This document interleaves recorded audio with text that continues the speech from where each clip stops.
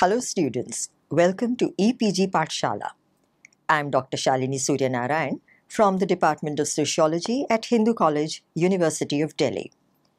Today we are going to discuss about a module, Ivan Illich, from the paper Education and Society. So students, let us see what we are going to learn in this module. This module seeks to elucidate an important viewpoint on education that radically challenges the structure of the modern educational system. Let's take a look at the biographical sketch of Ivan Illich. Austrian philosopher Ivan Illich was born in Vienna on 4th September 1926. His father was Croatian and a Catholic, hailing from an aristocratic family. His mother was Jewish. Due to his variegated ancestry, Illich has Italian, Spanish, French, and German as his native languages.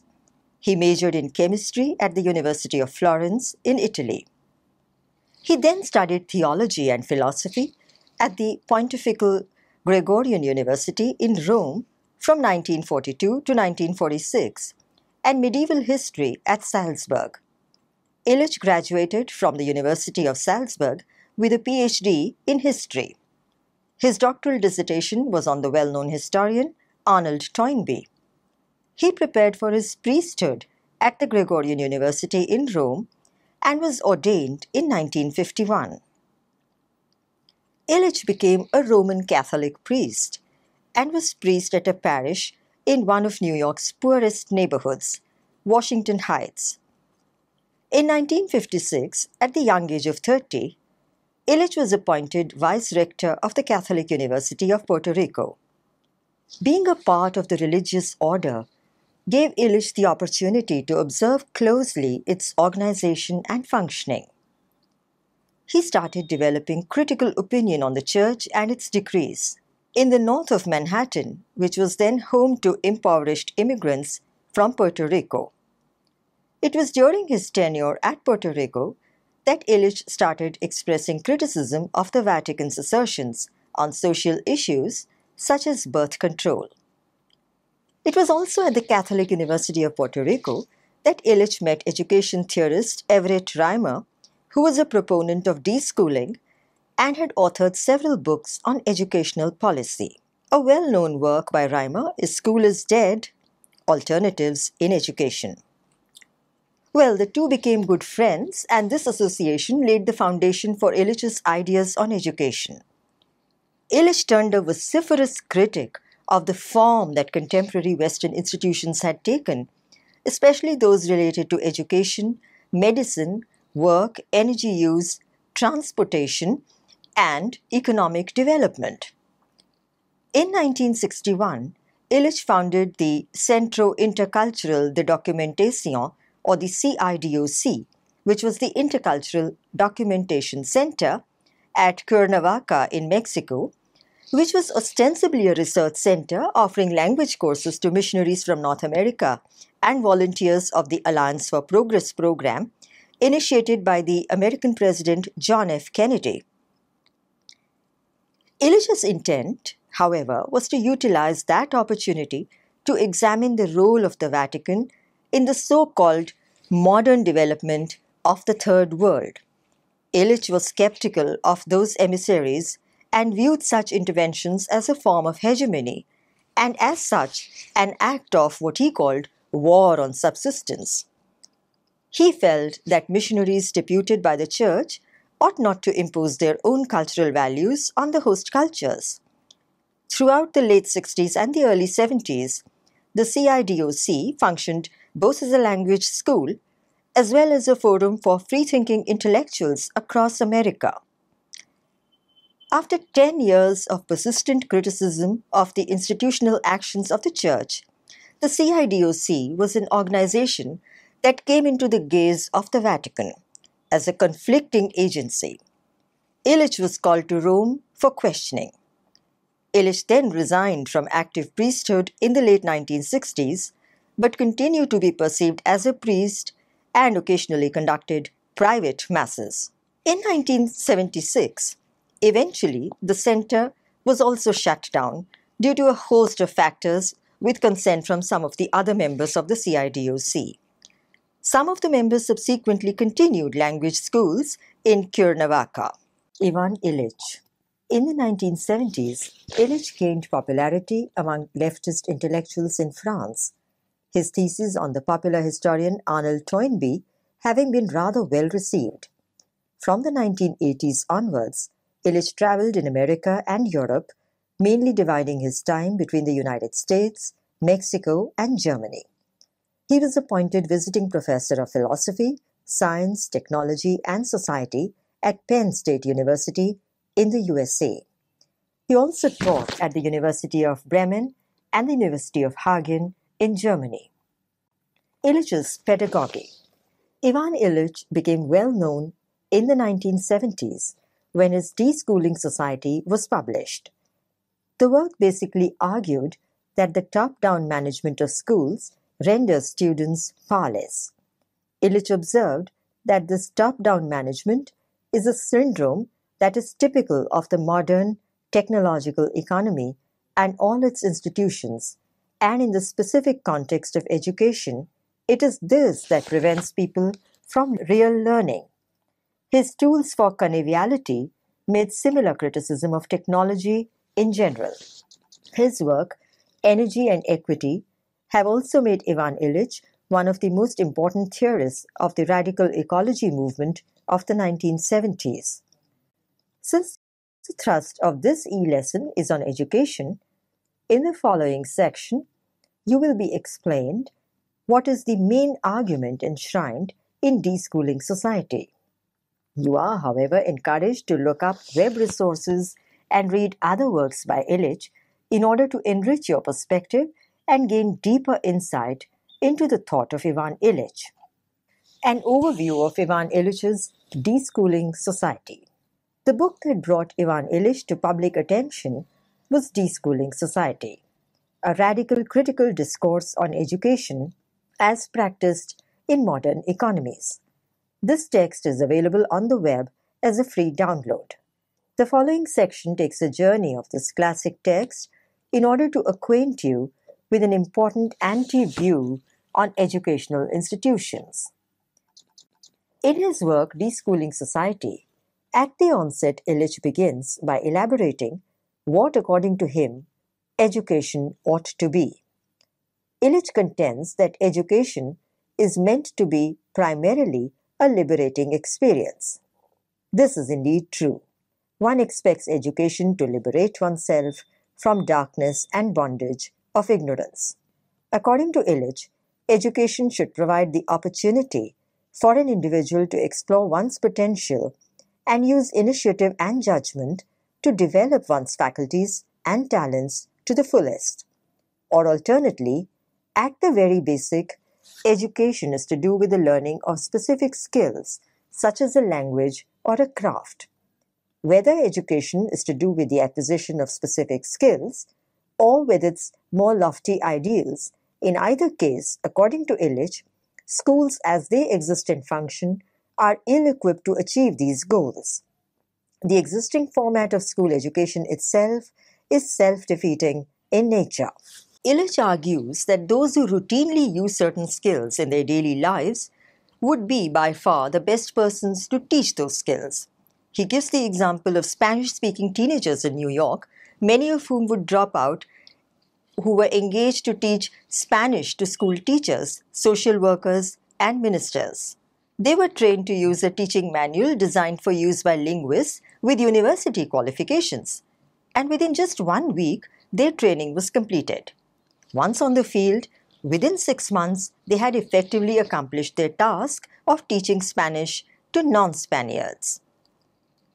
However, in actual practice, we function within a system where such natural skills are not given due recognition or put to good use. More often than not, such natively skilled persons do not have the official endorsement to impart their skills within the ambit of a formal system. The educational system demands that only persons with standardized credentials, those persons who are officially trained and possess certain qualifications, are certified to be teachers and be allowed to teach. This is the case with all manners of skill training. Further, real learning also implies involvement of the student in every aspect of the learning process. According to Illich, most learning actually requires no teaching. In the present educational system, students have little say in the decision making with regard to their own education. Their involvement is limited to compliance with the norms and standards. Expressing disappointment at this restrictive nature of institutionalized education, Illich makes a case for self-directed education, supported by volitional social relationships and conducted through fluid, informal arrangements. Illich therefore sees schools as repressive institutions that stifle creative expression, instill conformity, and crush pupils into accepting the interests of the powerful and regarding these to be just. This, to Illich, is the hidden curriculum operating in schools. The student has no control over what he learns and how he learns it. The teaching regime is an authoritarian one, and in order to be regarded successful, the student must learn to comply and conform. The best student is not necessarily the most learned or skilled or the most exceptionally brilliant. The best student is one who can perform best within the system. Those who excel at conforming are selected for the next level and are suitably rewarded. Illich feels that more than imparting skills and competence, schools teach and reinforce a worldview that equates teaching with learning, grade advancement with education, and a diploma with competence. Since the school is the agency that grants the seal of credentials that have acceptance in the labor market, it carries with it an immense coercive power to exact conformity. Graduating from such schools, students as citizens continue to use the same yardstick through their life in all walks of their lives. Illich has a rather pessimistic assertion, which I quote, "Universal education through schooling is not feasible. It would be no more feasible if it were attempted by means of alternative institutions built on the style of present schools. Neither new attitudes of teachers towards their pupils, nor the proliferation of educational hardware or software, nor finally the attempt to expand the pedagogue's responsibility until it engulfs his pupils' lifetimes will deliver universal education. The current search for new educational funnels must be reversed into the search for the institutional inverse, educational webs, which heighten the opportunity for each one to transform each moment of his living into one of learning, sharing, and caring. We hope to contribute concepts needed by those who conduct such counterfoil research on education, and also to those who seek alternatives to other established service industries." Unquote. The above passage has been quoted as in a sense it carries the crux of Illich's argument on schooling. The last sentence makes clear what the title suggests, that the institutionalization of education gives impetus to the institutionalization of society, a condition that Illich strongly abhors. To surmount the problem of an over-institutionalized society, Illich feels the base has to be dismantled. The bottom line for him, thus, is the deinstitutionalizing of education for a deinstitutionalized society. Illich thus views the educational system as the basis of the problem with modern industrial society. Schools, as the primary agency of socialization, become the first and most crucial stage in nurturing what he calls mindless, conforming, and easily manipulated citizens. In schools, pupils are taught to conform, and that conformity is rewarded.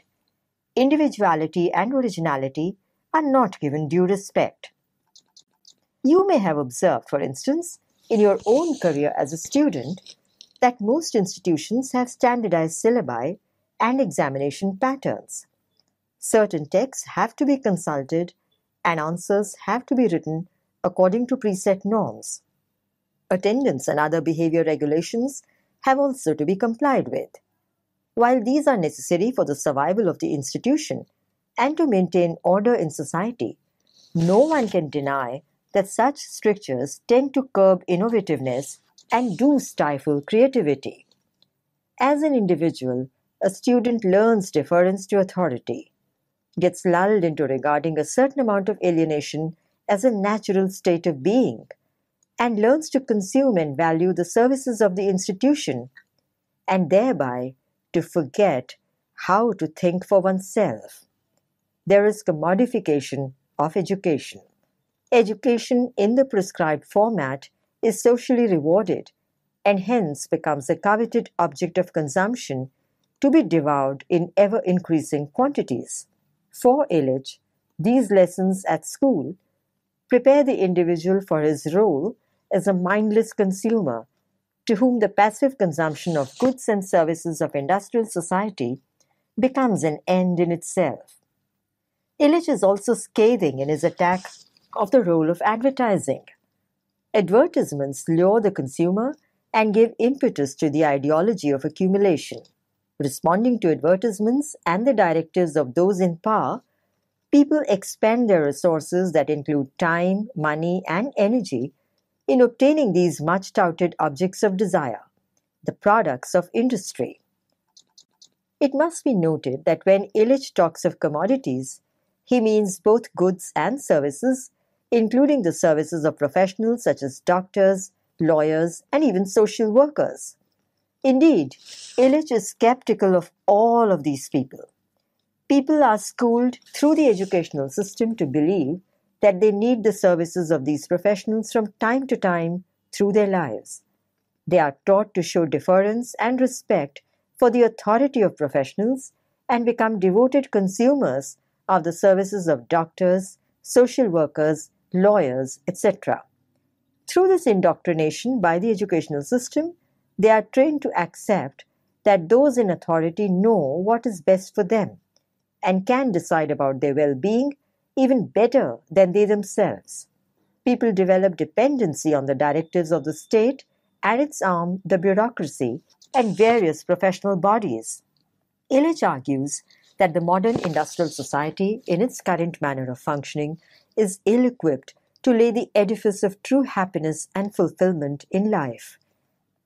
He points out that in spite of the immense availability of commodities off the market and the purchasing power to acquire these, people remain dissatisfied. Illich laments the fact that even as trained professionals are incessantly deployed with ever more comprehensive programs to solve social ills, misery, dissatisfaction, and social problems continue to increase alarmingly. The consumer-driven society has only one stock solution for all that ails it: the consumption of more and more goods and services. The following passages quoted from Deschooling Society will give you another sense of what Illich is trying to say and help bring out the rationale of Illich's argument to make you perceive of Illich's ideas with more empathy. I quote, "If we do not challenge the assumption that valuable knowledge is a commodity which under certain circumstances may be forced into the consumer, society will be increasingly dominated by sinister pseudo-schools and totalitarian managers of information. Pedagogical therapists will drug their pupils more in order to teach them better, and students will drug themselves more to gain relief from the pressures of teachers and the race for certificates. Increasingly larger numbers of bureaucrats will presume to pose as teachers. The language of the schoolmen has already been co-opted by the adman. Now the general and the policeman try to dignify their professions by masquerading as educators. In a schooled society, war-making and civil repression find an educational rationale. Pedagogical warfare, in the style of Vietnam, will be increasingly justified as the only way of teaching people the superior value of unending progress. Repression will be seen as a missionary effort to hasten the coming of the mechanical Messiah. More and more countries will resort to the pedagogical torture already implemented in Brazil and Greece. This pedagogical torture is not used to extract information or to satisfy the psychic needs of sadists. It relies on random terror to break the integrity of an entire population and make it plastic material for the teachings invented by technocrats. The totally destructive and constantly progressive nature of obligatory instruction will fulfill its ultimate logic unless we begin to liberate ourselves right now from our pedagogical hubris, our belief that man can do what God cannot, namely, manipulate others for their own salvation. Many people are just awakening to the inexorable destruction which present production tends imply for the environment. But individuals have only very limited power to change these trends. The manipulation of men and women begun in school has also reached a point of no return, and most people are still unaware of it. They still encourage school reform, as Henry Ford II proposes less poisonous automobiles. Daniel Bell says our epoch is characterized by an extreme disjunction between cultural and social structures, the one being devoted to apocalyptic attitudes, the other to technocratic decision-making.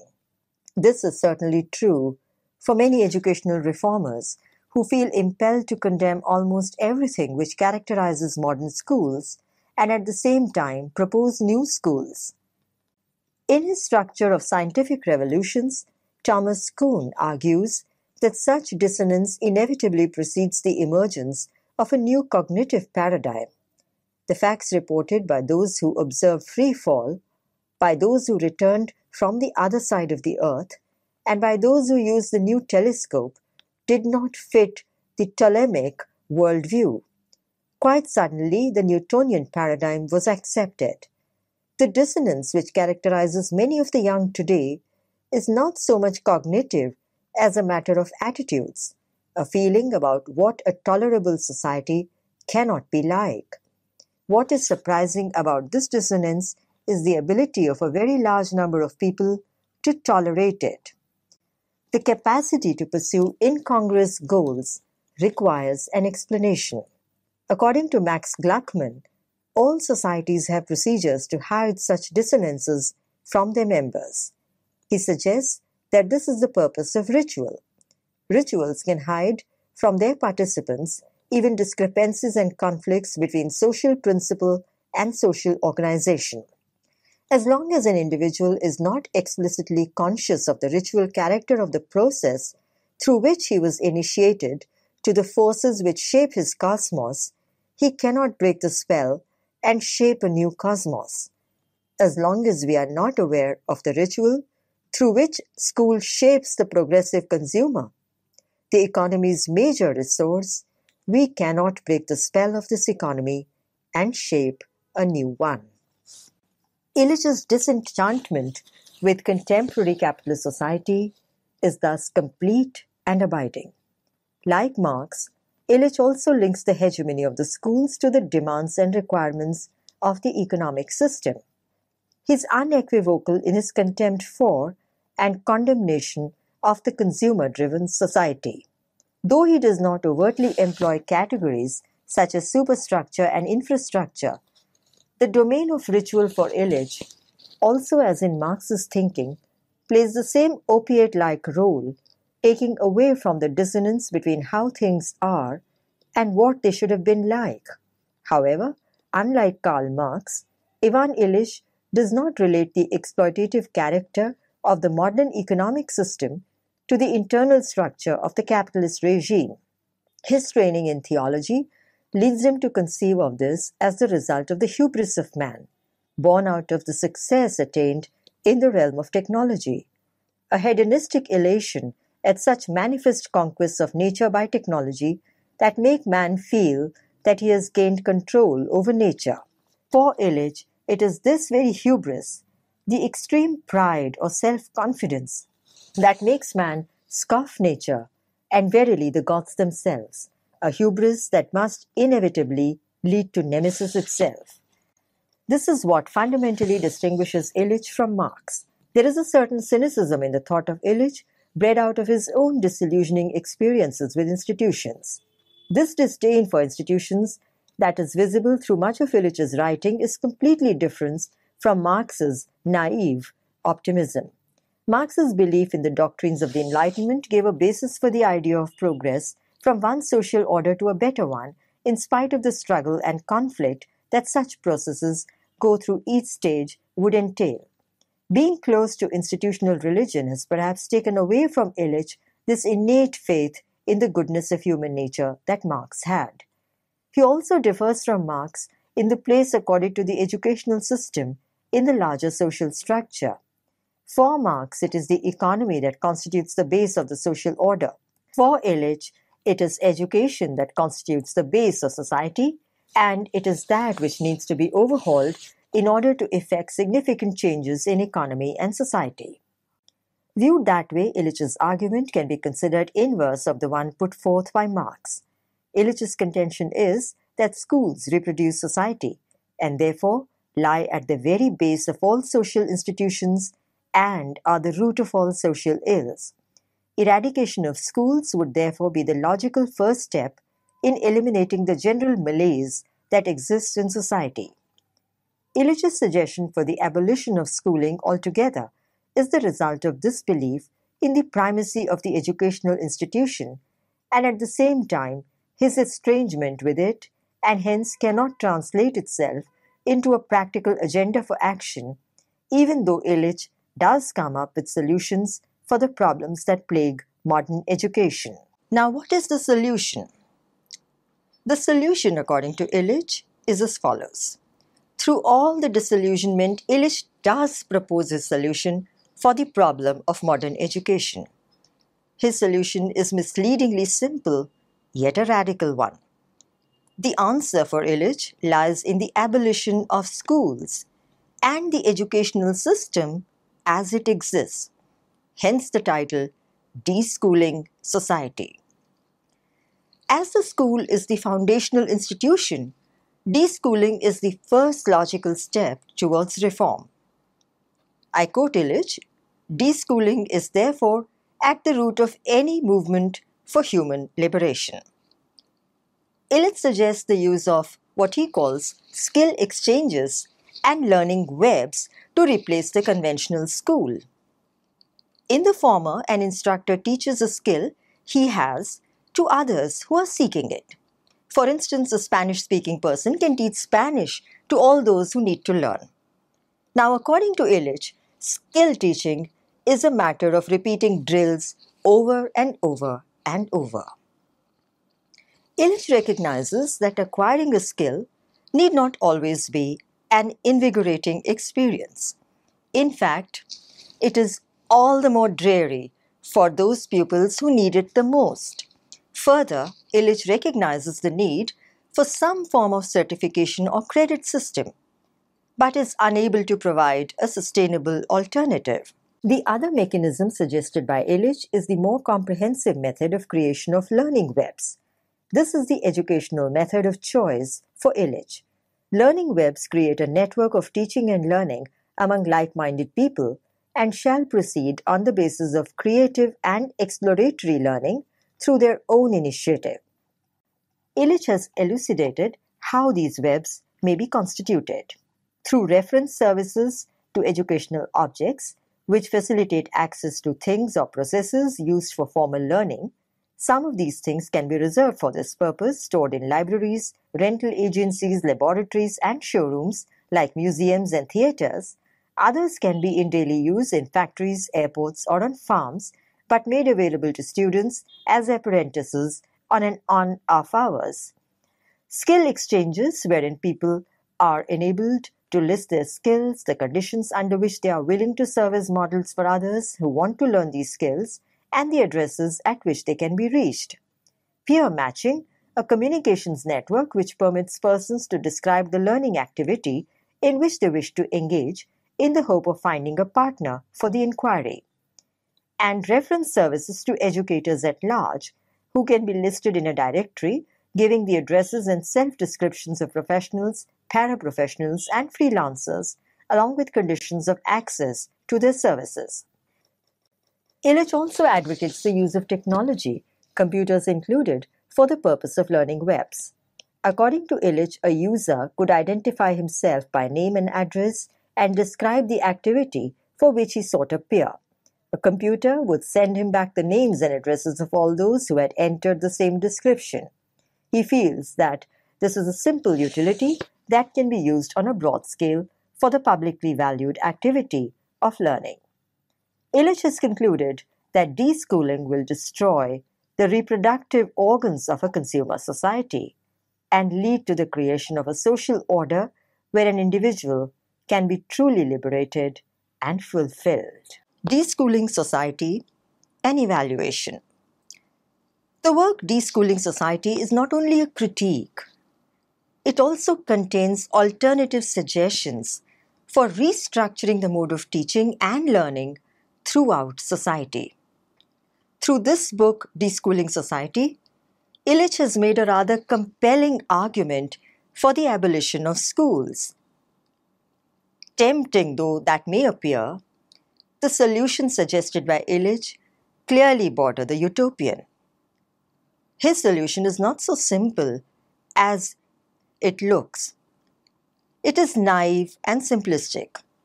Similar suggestions have been put forth in the context of other social institutions like the family and the state. However, whether one subscribes to the functionalist viewpoint or not, one has to willy-nilly acknowledge the need for some basic institutions in society, which have therefore collectively been referred to as prerequisites. If schools were to be done away with, whatever alternative form would take over the function of schools would also in time undoubtedly acquire a labyrinthic institutional structure and may even defeat the very purpose for which it was created. It has been observed, for instance, in the case of charismatic authority, that the routinization of charisma leads to the creation of organizational structures which override the very heart and soul of the entity. Illich's criticism of the church itself is an illustration of the overpowering presence of the institutional aspect of charisma. Free-flowing educational webs, such as those Illich suggests, if have to last beyond a generation and continue to sustain themselves, need necessarily to develop self-perpetuating institutional structures. Hence, doing away with schools would inevitably lead to their replacement with other structures, with a plethora of possible latent and unintended consequences that are likely to ensue, not all of which may be useful or functional. The nitty-gritty of the alternative system suggested by Illich is also problematic. According to Illich, the operation of a peer matching network would be simple, and one cannot fault that logic. Though the concept of learning webs is a useful one, and as such these networks can function and do function parallel to regular schooling as a supplementary mechanism, learning webs by themselves can by no means offer alternatives to schooling. There has to be some system of standardization and ratification of the output of education. It is also quite curious that Illich calls for the use of advanced technology to support learning webs, given his well-documented mistrust of technology. It is somewhat paradoxical that Illich should invoke the very technology that he has so consistently and vehemently derided to run his learning webs. Concerns could be raised about the ideas of Illich vis-à-vis private schooling. However, Illich should not be misinterpreted as a proponent of privatization of education. When he talks of informal, close-knit teaching-learning groups, he genuinely means that people get together through their own motivation rather than coercion to teach and learn. He is not spearheading the cause for a free market economy in the domain of education. It must be noted that Illich's opposition was not merely to state-run schooling, but to schooling as such. Therefore, his call for the de-establishment of schools is not to be taken as a call for private schooling and educational services, but rather for the creation of a schoolless society. If Illich appears to lean towards free market in education, he made it clear that such was only meant as a starting point towards achieving deschooling and not as the ultimate goal of the educational enterprise. In fact, Illich actually opposed advocates of free market education and felt that they could be what he called the most dangerous category of educational reformers. The other serious methodological concern is to do with the notion that the ills of the economic order can be remedied by revamping the educational system. This is not a realistic premise. As Marxist sociologists Samuel Bowles and Herbert Gintes have pointed out, Illich has made a fundamental error of reasoning. As pointed out earlier, Illich has seen the situation in its inverse. Rather than seeing schools as the basis of the problem and their removal as a solution, Bowles and Gintes argue that the real problem lies in the modern capitalist economic system. The social problems to which these reforms are addressed have their roots not primarily in the school system itself, but rather in the normal functioning of the economic system. According to them, deschooling would only produce occupational misfits and job blues, which by themselves cannot lead to social transformation. In the ultimate analysis, from their perspective, liberation can result only from a revolutionary change in the economic infrastructure of society. So, students, let us summarize what we have learned in this module. Illich's thesis on deschooling is thought-provoking and even provocative, but it does not suggest a cogent, workable agenda of action. There is no mechanism in Illich's schema through which the anarchy created by the absence of schools can be redeemed. At the same time, no one can deny the fact that Illich has drawn compelling attention to the overpowering, self-defeating character of the modern educational system. His solution may not be workable, but we have to acknowledge that there is a problem, and for that effort, at least Ivan Illich must be resoundingly applauded. Thank you.